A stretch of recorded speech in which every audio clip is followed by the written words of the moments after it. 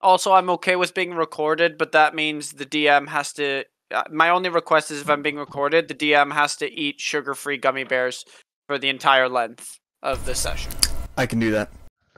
And not mute my microphone, so it's just all day long. Precisely. Yeah, that's basically all that happened. You guys got hired by this dwarf guy who was your friend.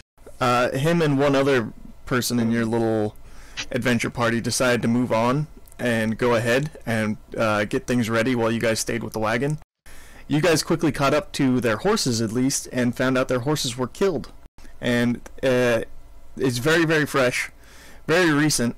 But as soon as you were checking out the horses, goblins pounced. You were ambushed. You guys survived the ambush. Say again?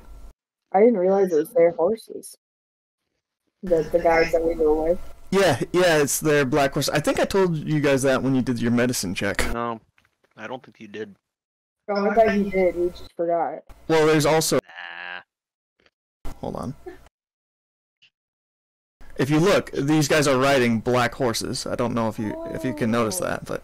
I see. Yeah. That was a purpose detail.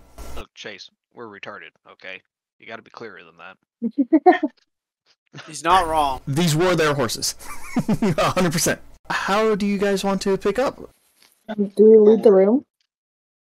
There's no room. You guys are outside, but... Well, you know what I mean. You can rummage through the goblins' pockets and whatnot if you want. Yeah. Do I do a check for that or anything? No, you could do that just with time. So I don't think you find much on them, though. Goblins tend to be pretty bare bones. They just kind of have loincloths and really, really beat-up weapons. And so most of their stuff is rusty and janky, and you'd be lucky to sell it for scrap metal, honestly. So and some of it's literally just rocks that they've sharpened. Well,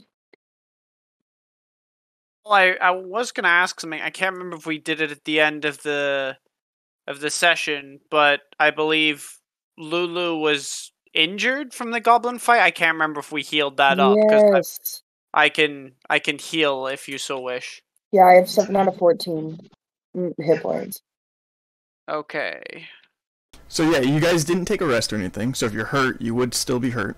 A good survival. You want to make a survival check for me? I got a 19. Oh yeah, you definitely pick it up. So, if you look over where this upside-down goblin is, there is actually a trail up to the north that it looks like it's been pretty well used, and you get the feeling this isn't the first time the goblins have set up an ambush here. And it also looks like something heavy has been dragged this way recently, so you would assume this would be the way to go. I was just gonna say if I could loot the goblin that I turned to cinders earlier. If there's anything left. Loot something that you turn to cinders. Unfortunately, there's not a whole lot of worthwhile stuff, just like with the other goblins. The bow is essentially a stick with a string on it that if you were to try to pull back all the way, it would just snap. Most of their loot, unfortunately, is just trash at this point. They're really poor and squalid, poor little creatures. Use to throw in the eyes of your enemy. You could use the dust to throw at people. Oh, the cremated goblin dust? Pocket sand. Is that actually a viable option? It's D&D, everything's a viable option, yeah. The effect of it will depend on the die. Okay, I'll take some of the ash and put it in my pocket, I guess. Alright, you can now add to your inventory goblin cremation or goblin dust or whatever you want to call it. You got it. Oh wait, Grogbog, go ahead and make a constitution saving throw for me, now that I think about it. Oh, sure thing. Constitution? Yeah. 14. The DC was 15, so unfortunately, some of the dust does get in your nose, and despite your big masculine dragon form, you let out a little... Did anybody else hear that? Yeah, it's an adorable little sneeze, but... That's all that happens. Grogbog is just gonna pretend that didn't happen. Present what marching order you would go through the northern path. That would be helpful to me, just so I know who's in the front, who's in the back. Things like that. So I guess the main question is, who's in front here? Who's leading this? Not the cleric. So Why not? You sound perfect for leading. Go on. I'm no good at That's good lead.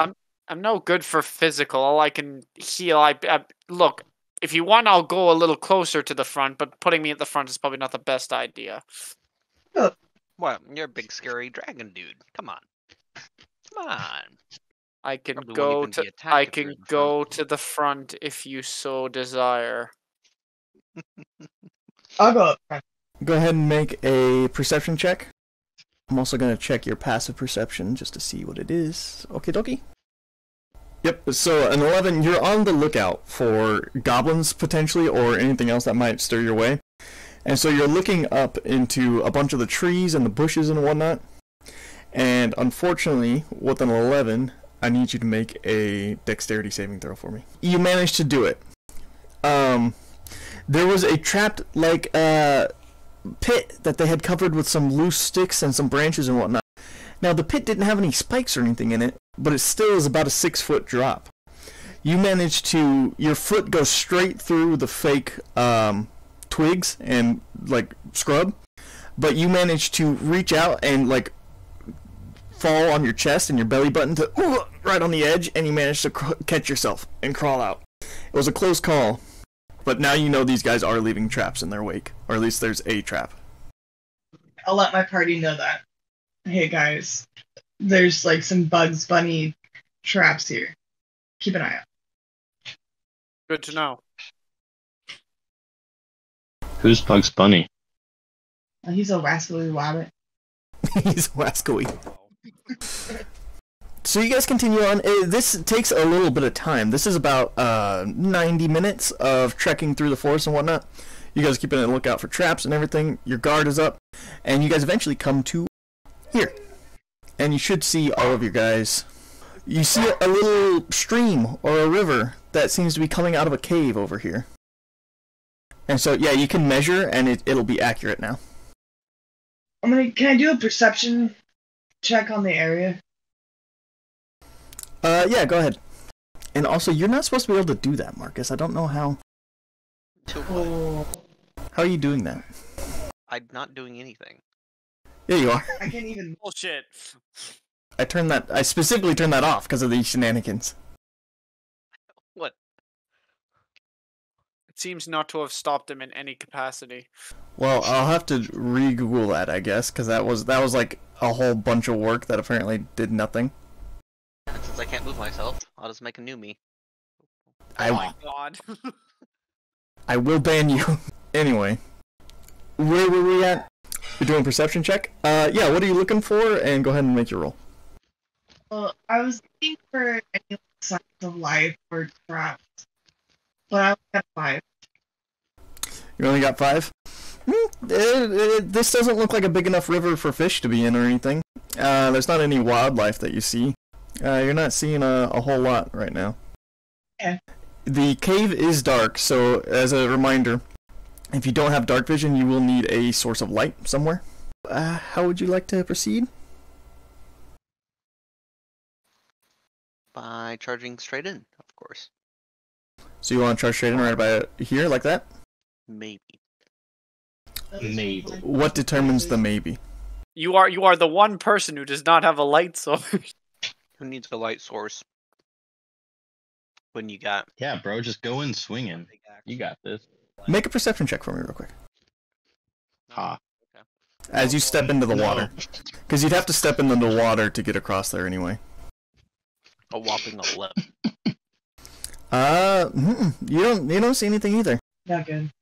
Fantastic. There's nothing here, guys. Don't worry about it. As you say that, All right.